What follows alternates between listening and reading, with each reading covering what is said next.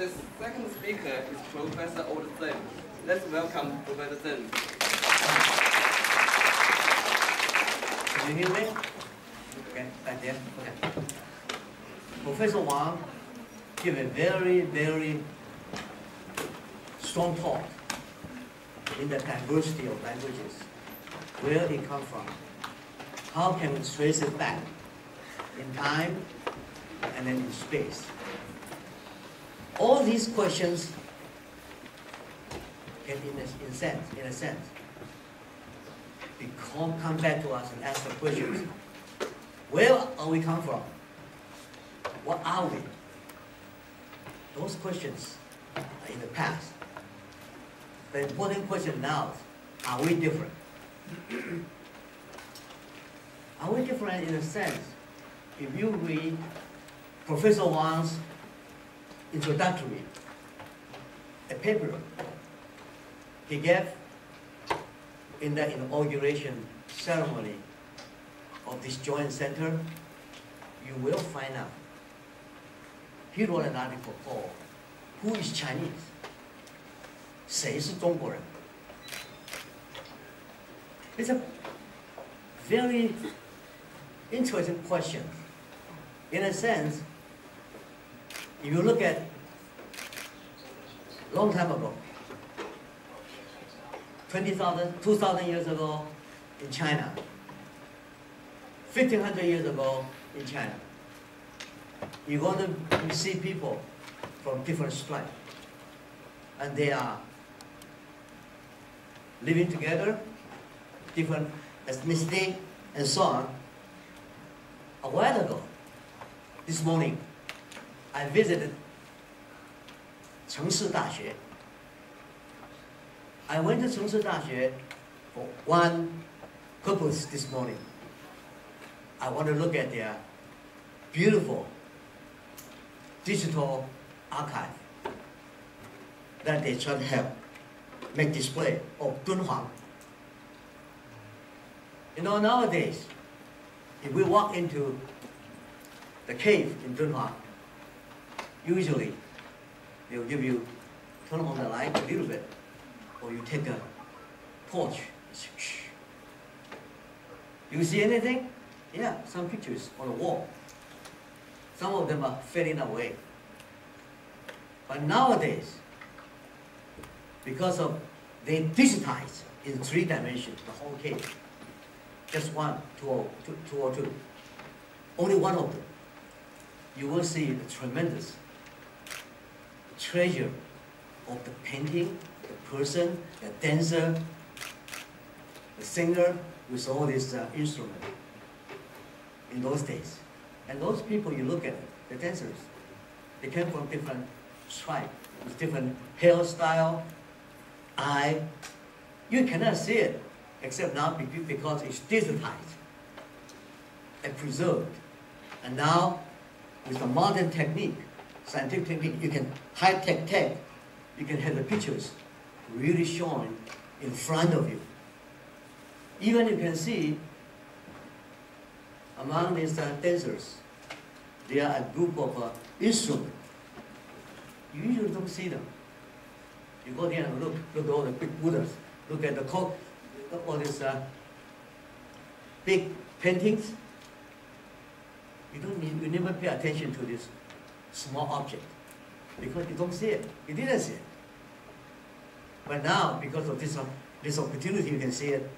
They give you a tremendous power of civilization during these days. Back to Professor Wang's paper. If you describe who's Chinese in those years, apparently it's a very difficult definition to be Chinese.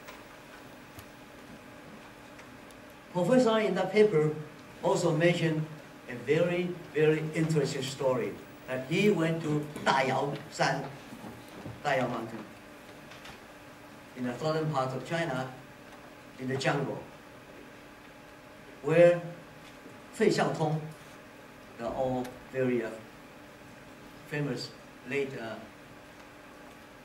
sociologist, anthropologist, he tried to look at around that area. He described, in fact, he was trapped. And then when he was trapped, he couldn't get out of it, and with the flood, big raining come over. His wife had to go out to look for help. But then, because of the flood, his wife passed away, died. Later on, he was saved. He's right about that area, described by the people.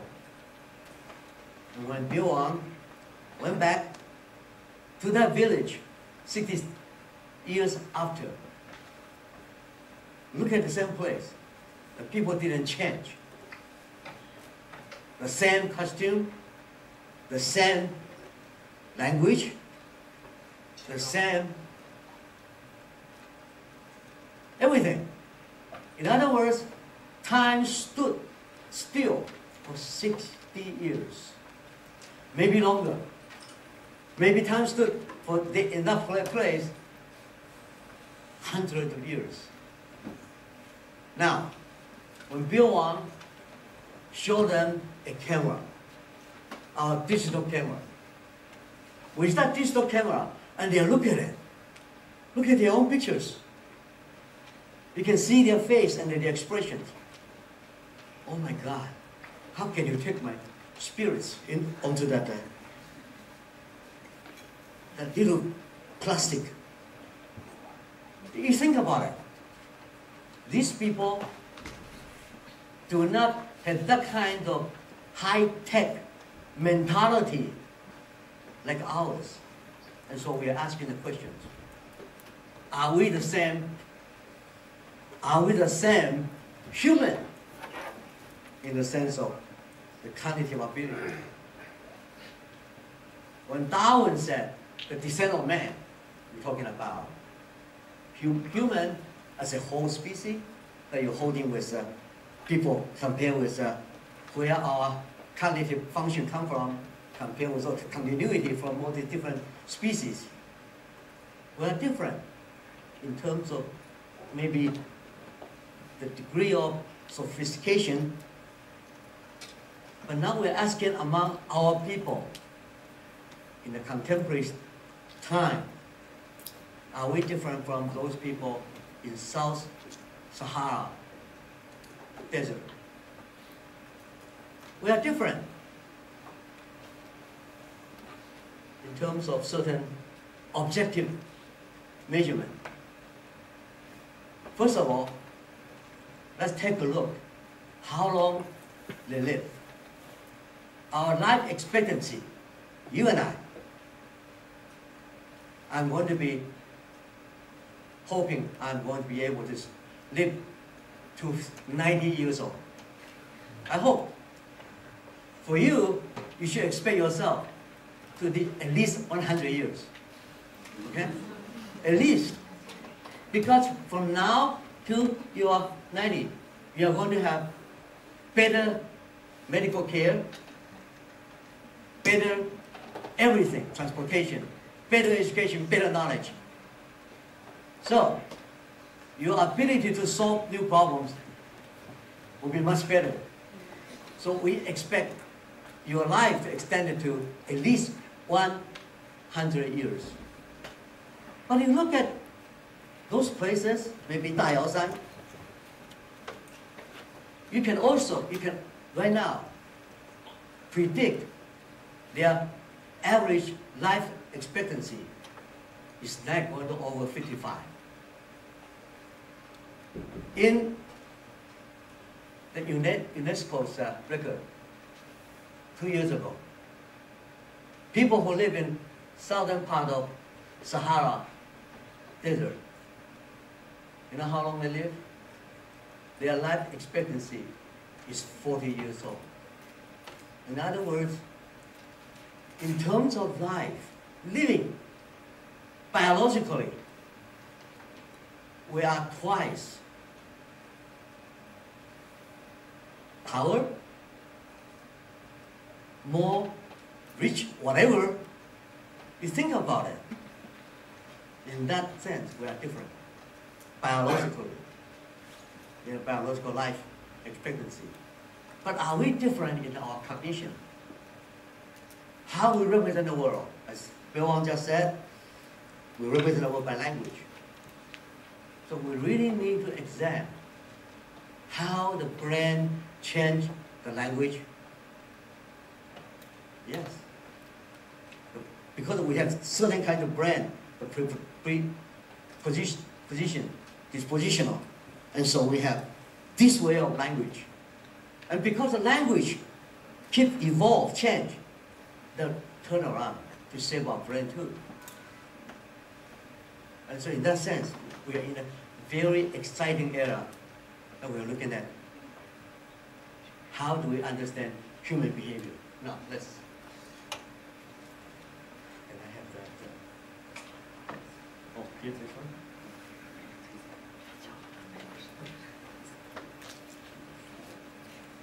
This is forward. Okay. How to understand human behavior? With those very complicated way of everybody move in different way, the different society. We used to say, do we have a general law? General law in the sense of normative approach. We assume all of us are the same. So we are looking for the principle of learning, the principle of memory, the principle of making decision, the principle of carrying out our behavior in the same way. If the law remain the same. And that's the way we try to look for it. That's one way of scientific approach. The other one is we are looking for a kind of ideographic approach. We begin to look at, well, given the same situation, people do not respond in the same way. We don't move in a whole group. Maybe we should look individually. And then try to come up with these variations. Why we have those variations? Think about it. This is two approaches. One, emphasize the average of behavior because we treat everybody in the same way. So we're looking for the average.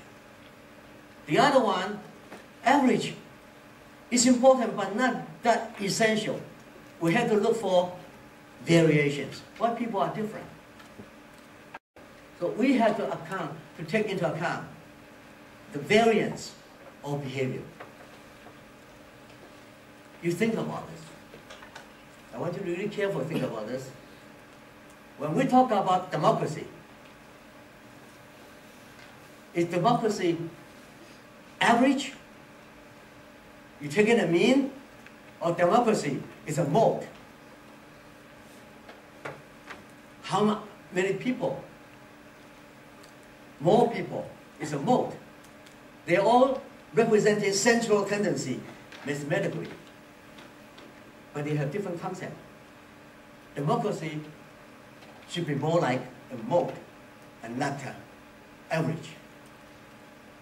If you think about this way, that the way we should look at behavior. In fact, nowadays, I'm going to show you have to take both approach. Looking for the general law, yeah, at a certain level. But we have to account for variance in its more global sense. Okay? So we have two ways to look at it. We all based upon hypothetical, deductive research. We make something and then come up and say, I think behind this different phenomena, there is a general rule. And then based upon this general rule, I can then generate, under this rule, if we encounter another situation, this rule, this law, is going to tell me you're going to behave a certain way. And that's a pure logic. So we have hypothesis, then based upon the hypothesis, you generate predictions. And then researchers try to verify your result. Refute it, modify it, but look, compare your result and your prediction. That's the general way of doing scientific investigation. To combine all what I'm saying, variance, and then to combine that with average, mean. What does it tell us is we have to look for probability. One time I was called in California by a judge, asked me to be the eyewitness for a criminal case. I went up there and he asked me and said, "You psychologist, you study memory. Tell me, this witness said he, or this criminal said he, under the situation. This is the criminal, right?" And I said, "Probably, but I'm not sure." So this judge told me, "You are a scientist. Just tell me yes or no." And I said, "I can only give you probability. I cannot give you a definite answer." And he said, "That's not science." I told him, that's exactly is the most important part of human science, because we don't behave in exactly the same way under the certain situation. But the problem to understanding this whole phenomena that we have to account for. Why? Where the variance come from. Okay? Now let's take a look.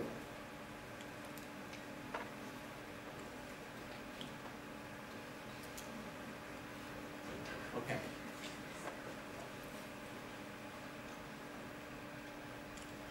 When we open our eye, you see,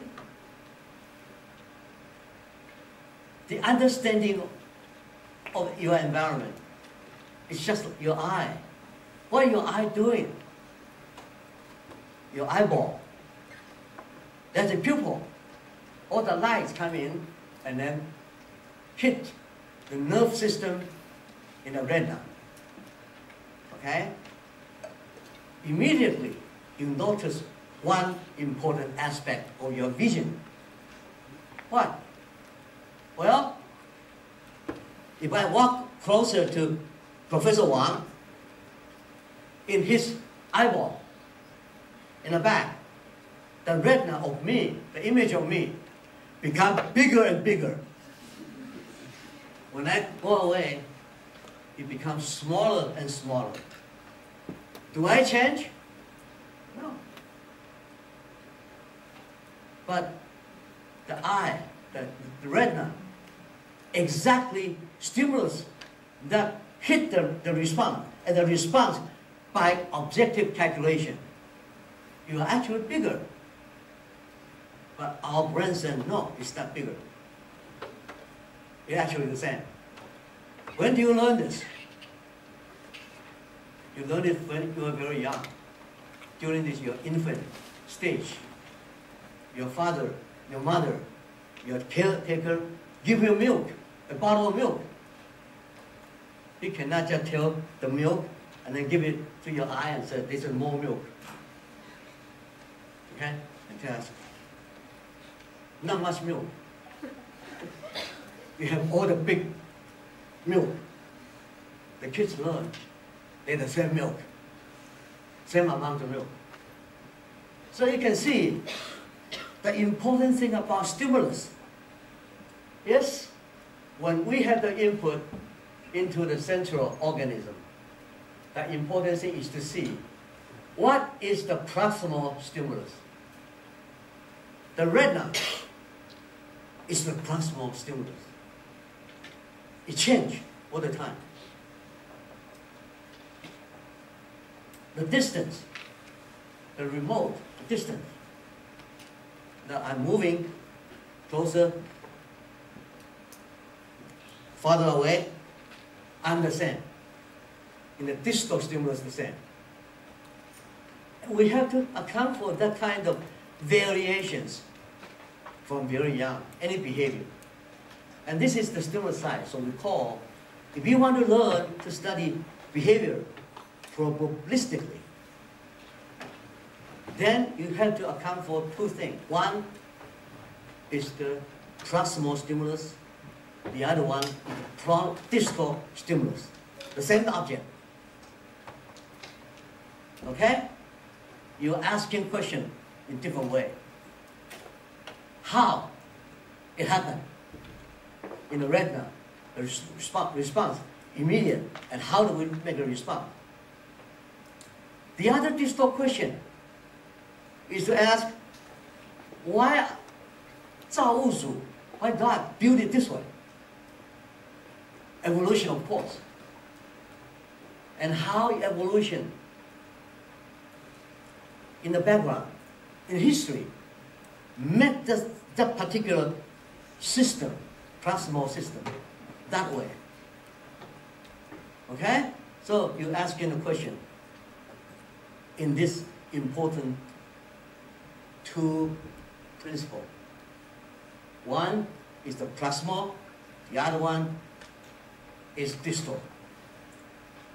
So when we talk about causation, causal effect, we talk about proximal causation in the sense of how. We talk about distal causation in the sense of why.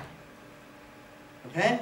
So that's the way biology teach us how to think about way in a scientific way.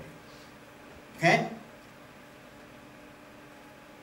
But we all know eye is only one example. There are eye to the brain. And then we also have to make response. The same stimulus, same causation do not always come up with the same response.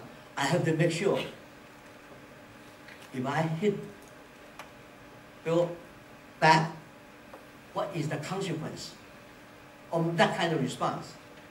I have a decision making. I have a choice. I have a lot of cultural consideration. So I have immediate response to hit back. But, no, I have a lot of social, cultural, distal consideration that I shouldn't do it. And in the long run, in balance, that balance that I don't hit or I hit is your personality. So you think about it,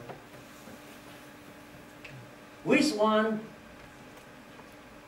lens, this is called the lens model, that we have input, output, and taking into account distal and proximal simultaneously. But that's not enough. As I said,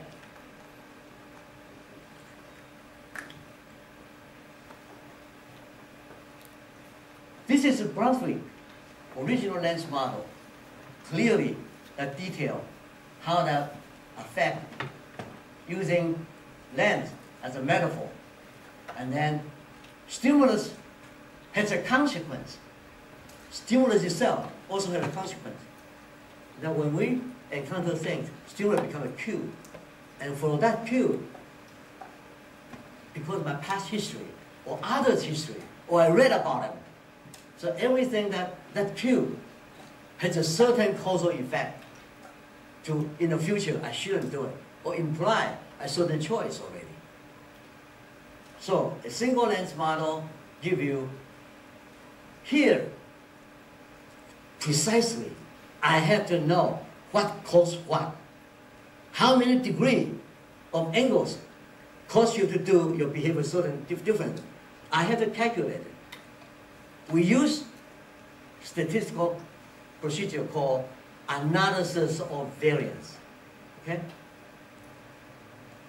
That's the way physics conduct their science. That's the way chemistry in their field, chemists doing their science. But psychologists, if we try to understand behavior biologically, then you have to have correlation. The correlation of this to here in the future. Okay? It's very simple. But because it's too simple, we said this is not enough.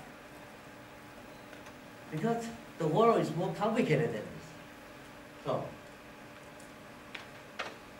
we begin to see so many things happening in cognitive psychology. First of all, we begin to emerge as a concept, code. Code. The first one that changed from behaviorist, stimulus response, to become coding approach is Prof. There are many people, but he's a representative. Prof. Prof was during the war, First World War, and then Second World War. They all conduct research for the Air Force. He is trying to do this experiment, try to find out, when the stimulus come in, do I pay attention to all of them? Right now, I look at you. Do I have everybody movement here, there?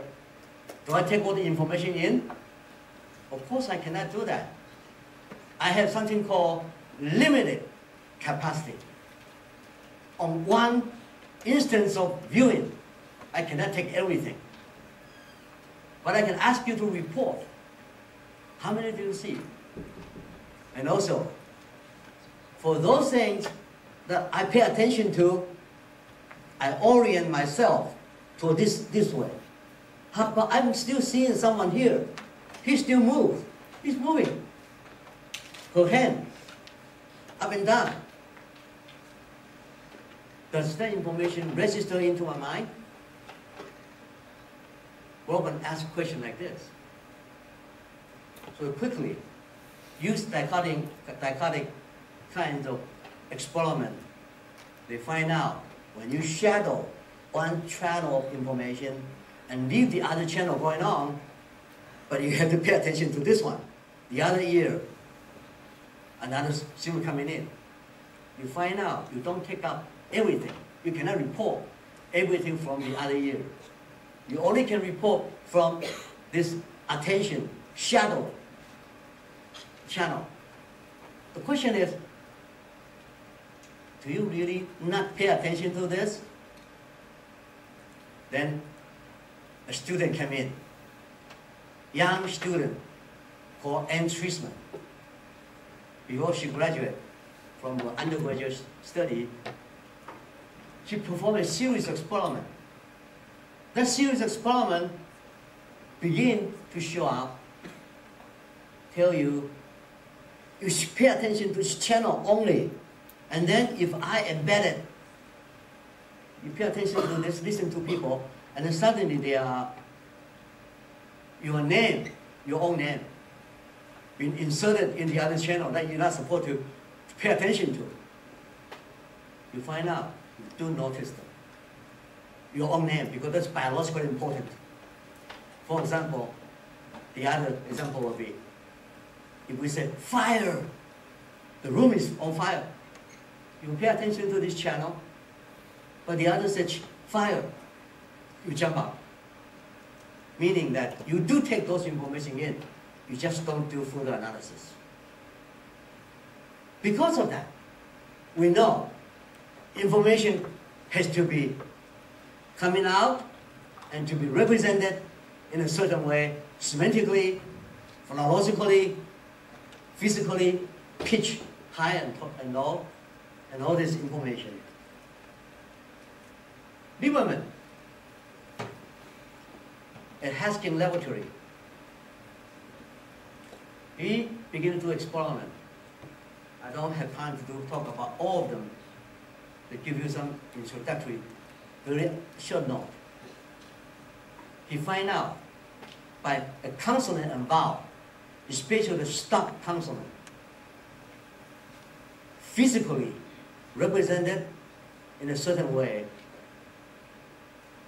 not that important and people pay attention to where the information comes from. I think I should perform an experiment here.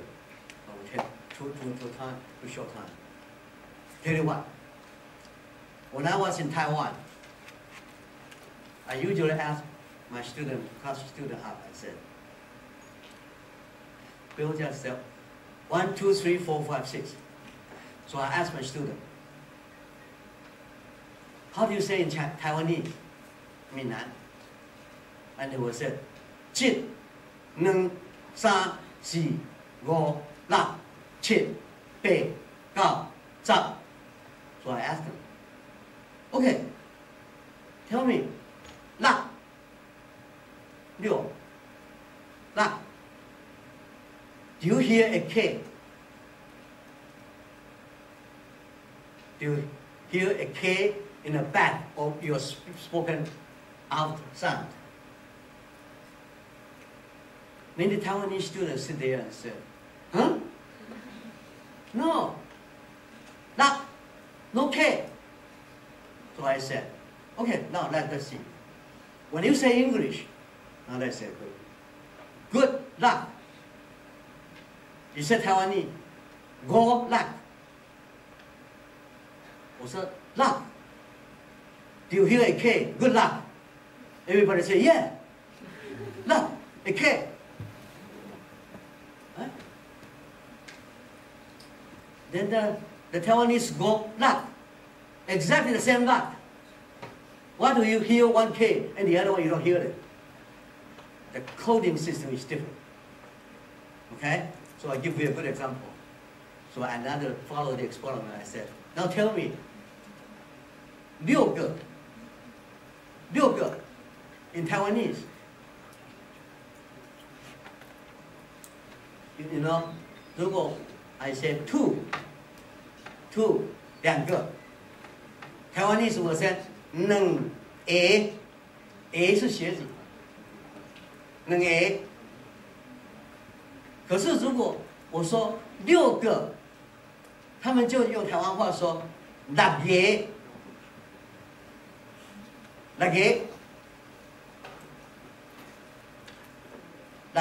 我说你怎么把 A 变成牙齿的牙呢？6个。So you immediately you have evidence to show you do have something in the back of that, because that can give you yeah. So you can do experiment and you can perform and then let people understand idea of code. Now, followed by spelling.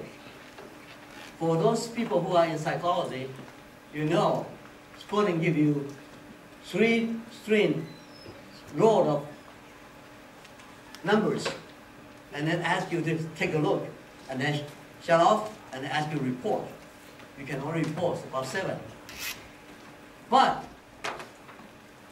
if you said, no, don't do the whole report, but sampling, I said, report only the first line, report only the second line, report only the third line. Then you will find out.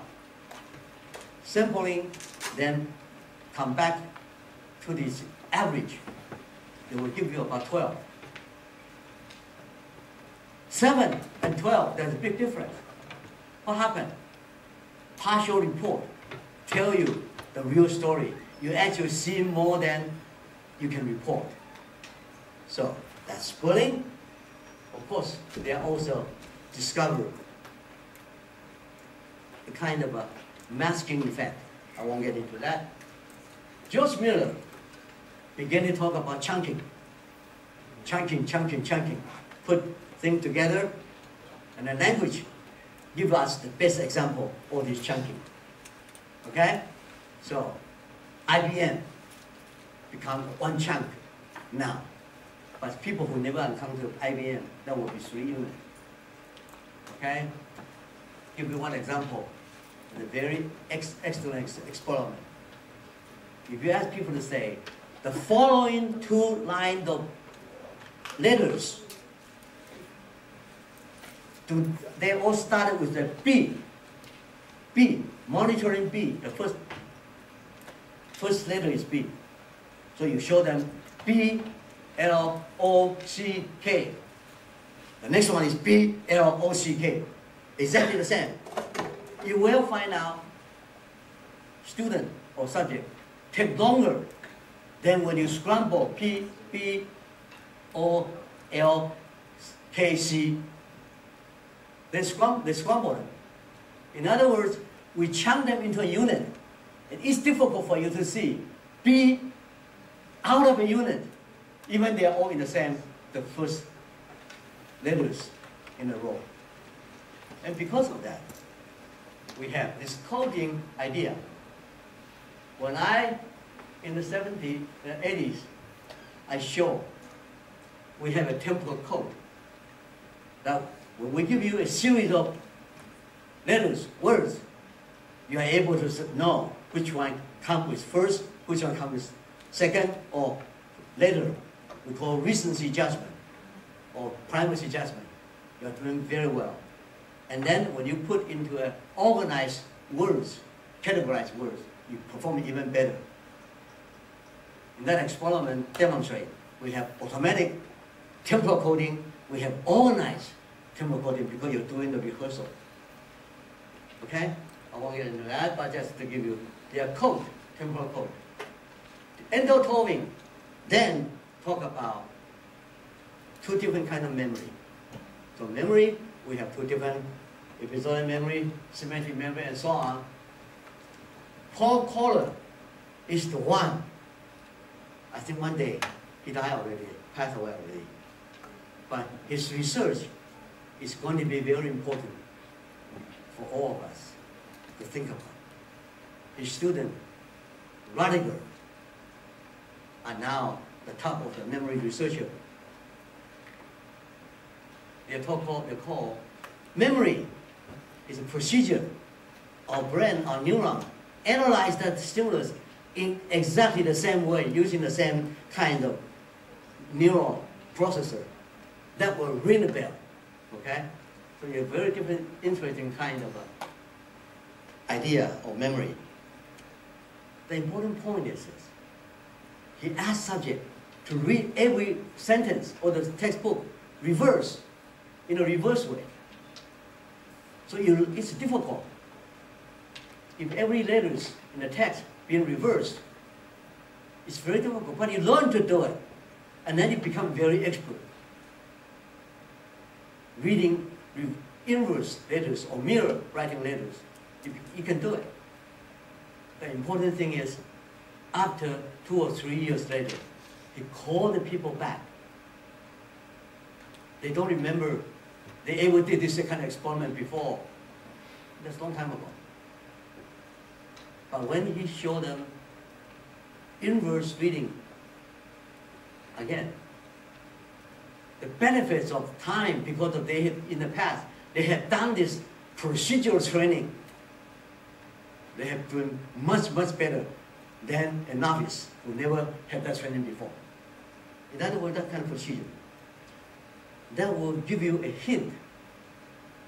All of you, I ask you to read this month National Geography. The whole issue dedicated about one third to brain research. Okay? In that brain research paper article, they talk about the experiment in UCLA. What they did, they are able to show subject by looking at movie actress, a very famous one, I don't remember her name. Jennifer Aniston. Jennifer Aniston. By training. Later on, they find out with functional imaging, the only single place is single place. In other words, we become only one place down to the neuron that representing her face pictures. Whether it's toast or whatever, you can pick it up. So it's so fascinating. How do we connect brain to all these different cognitive and language issues? For call procedural learning is a special code. Psycholinguistic, we have phrase structure code that you want to talk about branching or whatever language, subject, verb phrase, subject phrase, and then this grammar, schema, cognitive psychology talk about all these different codes. These all become abstraction and become very complicated. Now, next. You see? Oh. I just want to show you. Okay. So you can understand behavior from the perspective of structural biology. Why we want to use this course to talk about biology? Because it's my bias. That's the only way to understand human behavior. If you don't know about biology, you cannot really understand human behavior. It's in its ultimate sense. We have, in the era of genetic, everybody, when I was young, we read about gene. We have no idea what this gene is. We just say, well, they are genetic, that have different people have in different heritage. We never saw a gene. And in 1953, the Nobel laureates, they discovered double helix. 1953. Later on, they find out all this P and Q and different chromosomes, and those genes can actually be taken away. The discovery of the jumping gene, and then you are able to knock out all these genes into the animal model, or maybe to the human. We suddenly have the opportunity to look at the genetic maneuver we call genetic engineering. Then later on, people begin to look at how can we really sequencing out by every human genomic. And so, 50 years later, 2003, the human genetic map will complete. It's complete. Okay?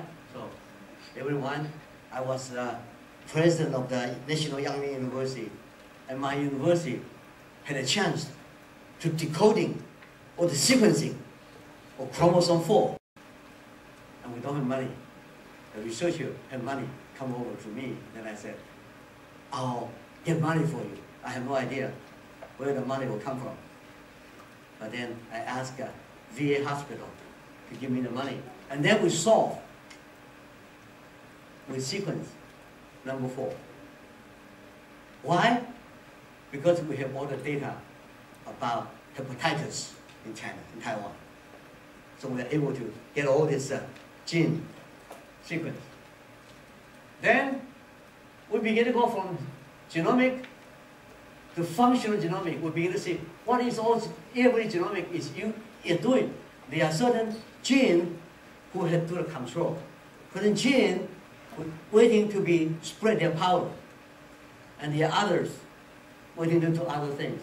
And these days we're talking about dark gene that we have no idea, or garbage gene. We don't know why they are there. But more and more studies find out the garbage gene to be more important than the gene we know, because they're actually the commander. So we have, because of this gene, help to have protein synthesis in the proteomics era. Then now, it's more complicated than genomic sequencing.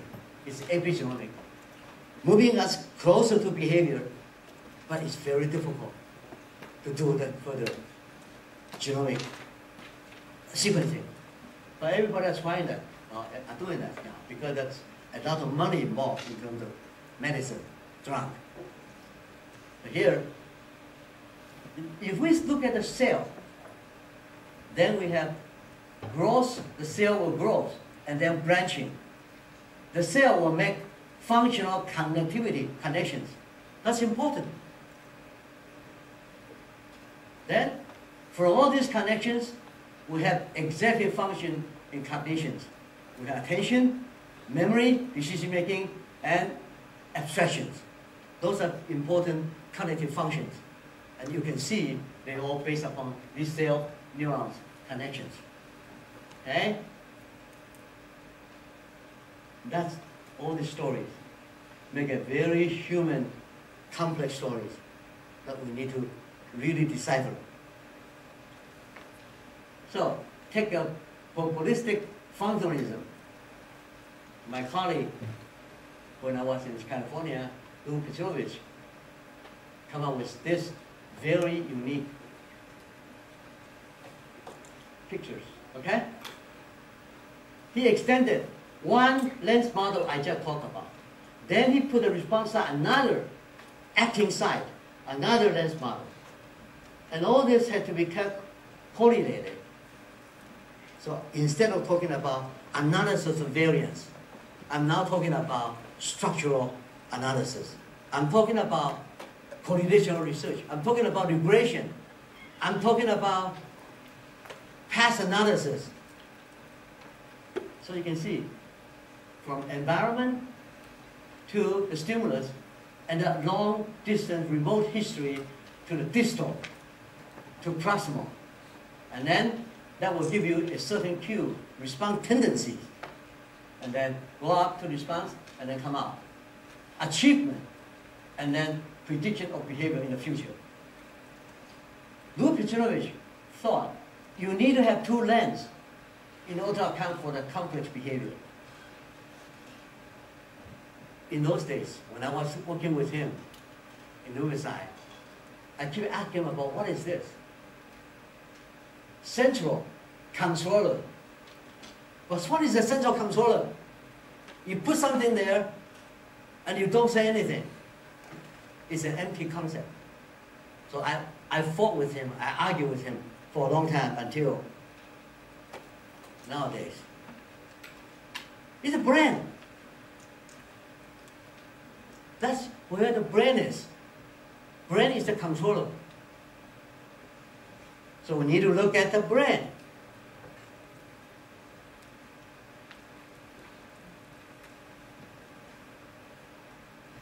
The brain is beautiful. You don't want to look at them in their original form. That's ugly. But that's the brain. And it was in a mosaic in many different ways that we had to put it together to see all these connections, activities. Now, we're going to show you the complex behavior. Next.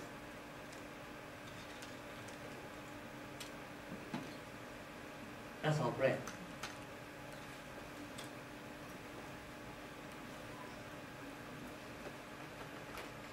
Okay? Now we're going to get you into one day.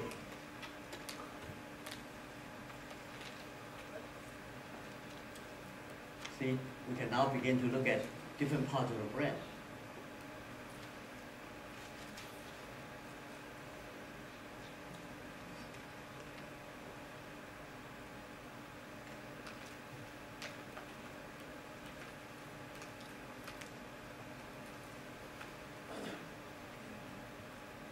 Sleeping, where the sleeping, that's where the brain, those are places that was responsible for the REM sleep.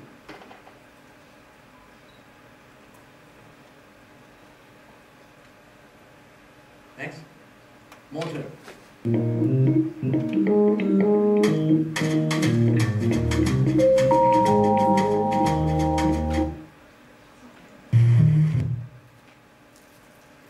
That's vision, your hearing and vision.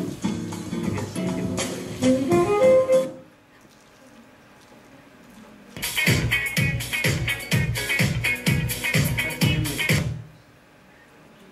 And that's language.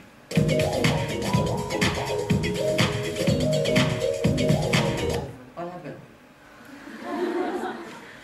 Well, that's nice. You didn't show me those. But anyway. You can see. So you can, in a day, your daily, we can actually walk into the three-dimensional brain and then look at every place. What's going on? Here, there, here, there. You're sleeping. Maybe I can wake you up. Something like this. So, in order to understand this language, a perfect subject to investigate the interaction among the brain, gene, and culture. So you can see, individual learning has to go through cultural transmission, biological evolution, individual learning, cultural transmission, all connected. And you look at the environment, learning, biases, drive linguistic evolution, like both language and so on. So you can actually have all this, take this all into account. This is by Cognition and Ovid.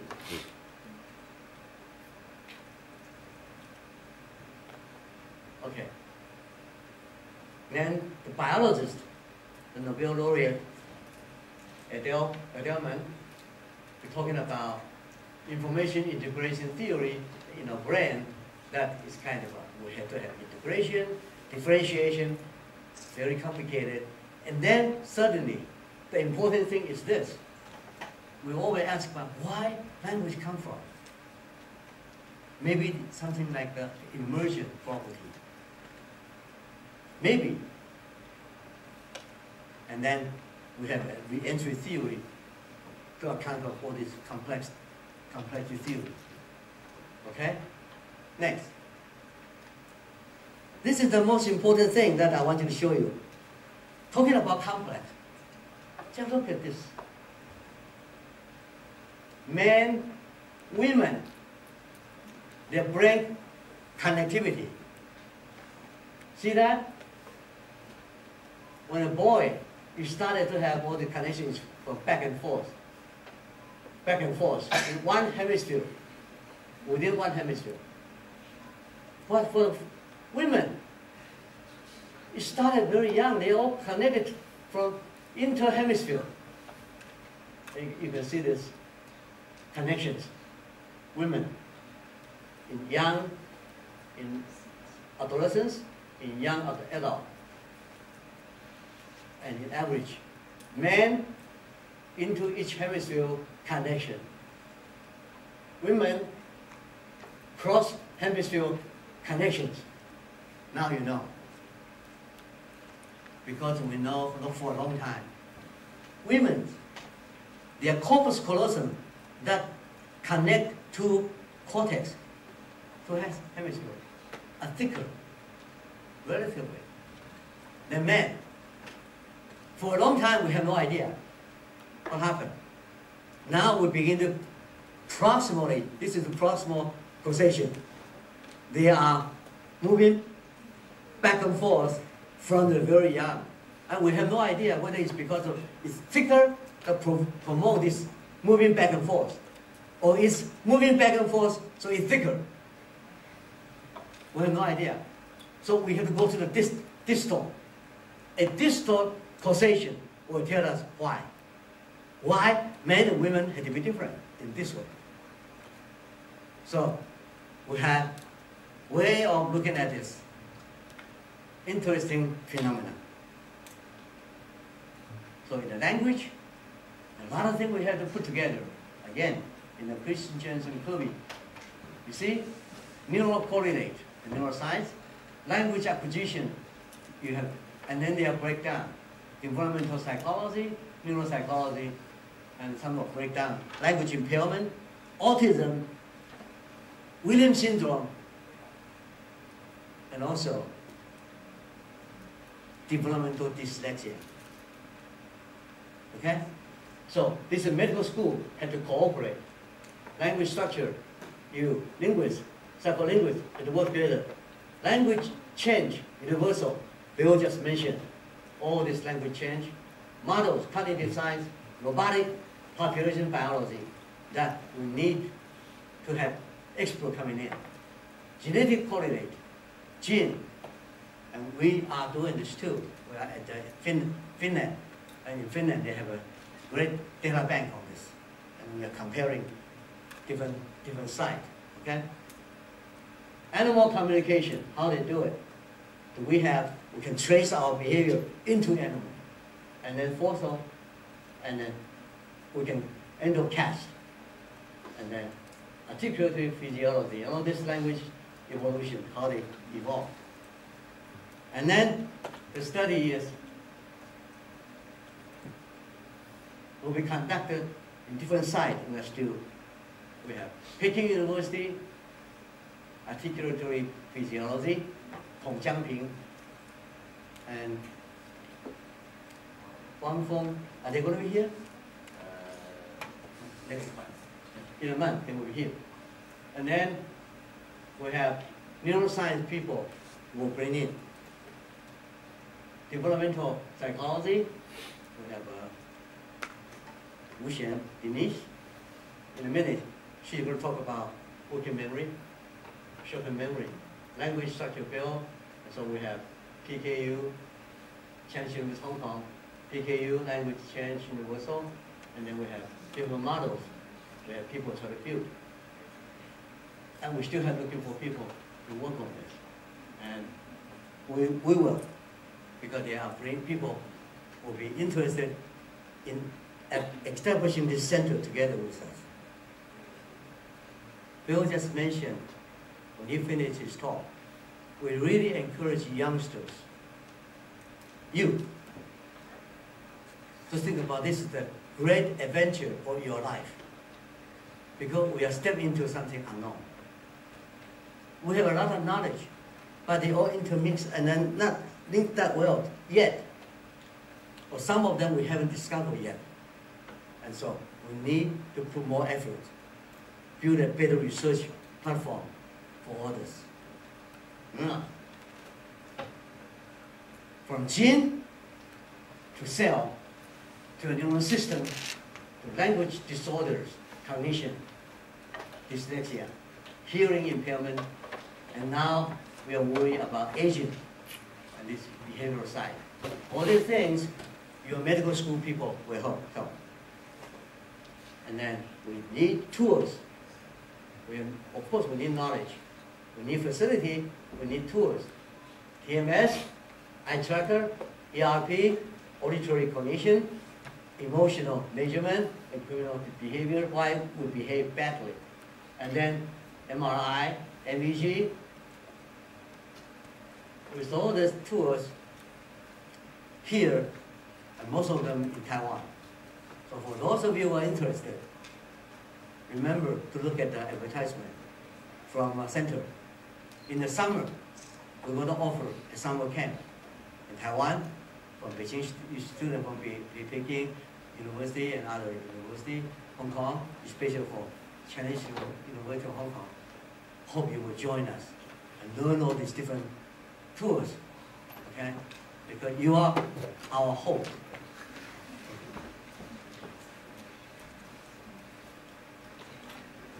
Okay, thank you for your attention.